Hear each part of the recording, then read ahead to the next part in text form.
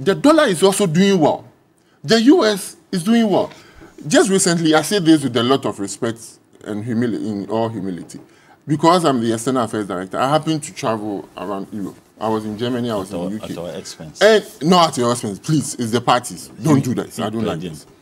And you could tell that Germany, they are suffering. Like, they are really suffering. UK is where I took Uber from the airport to the hotel I went to lodge.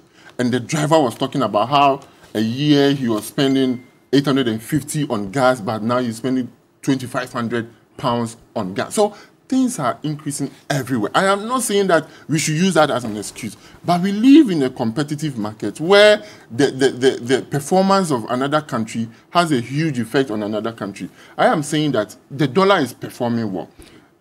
We have short supply of dollars in the system, we must admit. So government is meeting the stakeholders to ensure that at the end of the day... And you're saying something positive will come. Exactly. Something. Okay. You've lived in the US. Before I come to it, let's be sincere. When you first came around to make sure you joined government in Ghana, I saw you.